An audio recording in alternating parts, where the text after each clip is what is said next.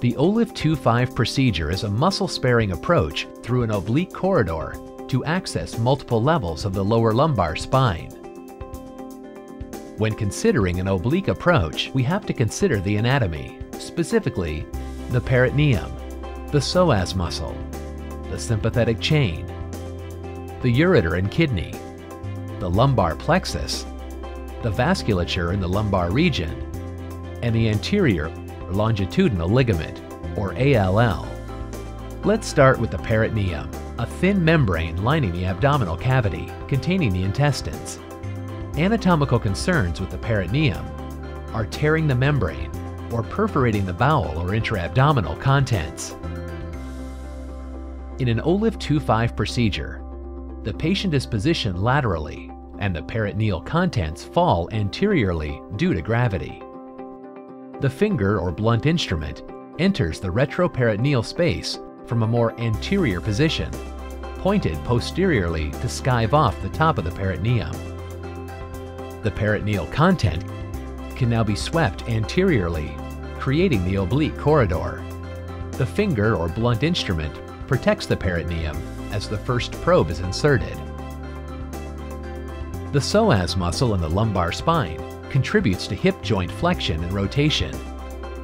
In traditional trans-psoas approaches, dilation and retractor placement through this muscle can lead to muscle trauma. Stretching of muscle by jackknifing the patient and surgical table and dilating through muscle can result in post-op neural complications. The OLIF25 procedure uses a trajectory outside or within the anterior portion of the psoas, reducing trauma to the muscle. This trajectory is also away from the posterior nerves of the psoas muscle. The lumbar nervous plexus crosses the midpoint of the L4-5 disc space. Most often seen traversing midpoint of disc are the femoral nerve and the obturator nerve. Anatomical concerns include injury to these nerves, particularly via compression and stretch during opening of a trans-psoas retractor, which can lead to post-op neural complications. OLIF25 has a trajectory away from posterior nerves, including the femoral nerve. The genitofemoral nerve exits the psoas muscle at approximately L2 disc space and may be visualized during the OLIF25 procedure. If visualized, it can be mobilized temporarily to allow for entry into the disc space. Kidneys and ureters are part of the urinary system that delivers urine to the bladder. A concern for retroperitoneal procedures is location of the kidneys and ureter and potential injury. As part of pre-op planning, surgeons should evaluate for abnormally low kidneys at L2 disc space or kidney transplants. The ureter is usually attached to the peritoneum and will move anteriorly with peritoneal contents as they are swept forward. Retractors may be used to directly visualize and protect the ureter. The sympathetic chain consists of ganglia on both sides of the spine and may be injured when approaching obliquely. If visualized, the sympathetic chain may be moved anteriorly using a blunt dilator or Kittner to move soft tissue from the anterior psoas to the anterior longitudinal ligament.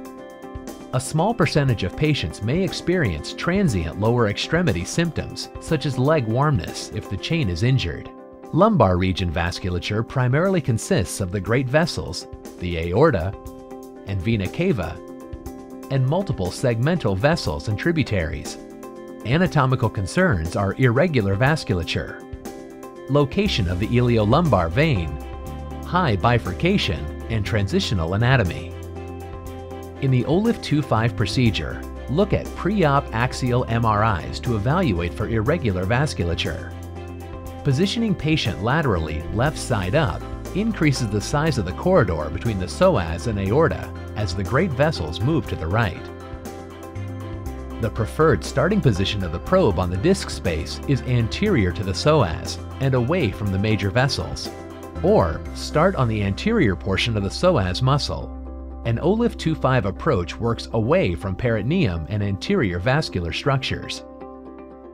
The iliolumbar vein may be observed in L4-5 disc space of patients with transitional anatomy.